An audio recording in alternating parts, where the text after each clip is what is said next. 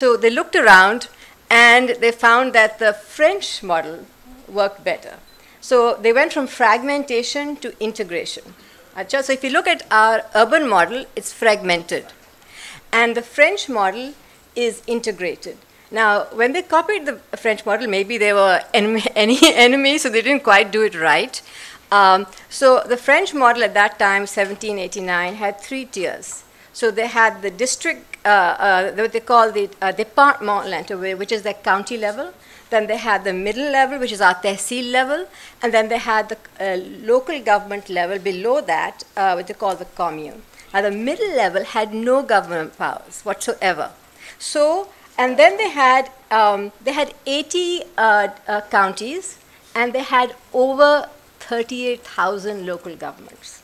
So those counties could not manage, those 38,000. So it's very interesting because the French have become the trendsetters in local government modernization in the Western world. And all countries are sort of behind France in different stages. In the English-speaking countries, the most modern systems are in Canada.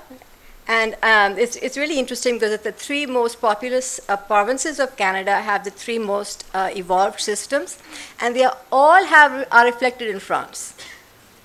So you have British Columbia, which focuses on service sharing, which the French started in 1890. That was a first improvement from what they had in 1789. When the British copied the French system, they didn't have that 1890 improvement, which was service sharing between the localities.